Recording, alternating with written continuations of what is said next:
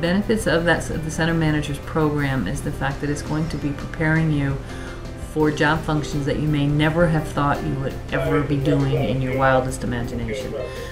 Public information, speaking publicly, you know you do when you go to budget meetings, but to have to stand in front of 100 cameras to talk about your center because something has happened there is a very frightening experience. So having that knowledge that you can actually do it, and you learn that in the program.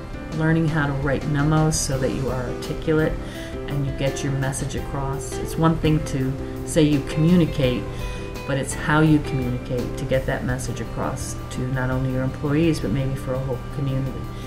The program makes you think about how you can better not only yourself, but your entire community. You learn tricks that make it easy. You can do it, and you have that self-confidence. And I think that's one of the things I gained a little bit more of, was self-confidence to go out and try something new, especially with the memos. I don't write memos very well. I don't like memos, but to know how to do it and do it well, and then to have those connections for people, to know that you can call someone in Atlanta, Georgia, that you do this in your center for policies, procedures. It's that wealth of information that you have, that sharing and the networking that you're doing.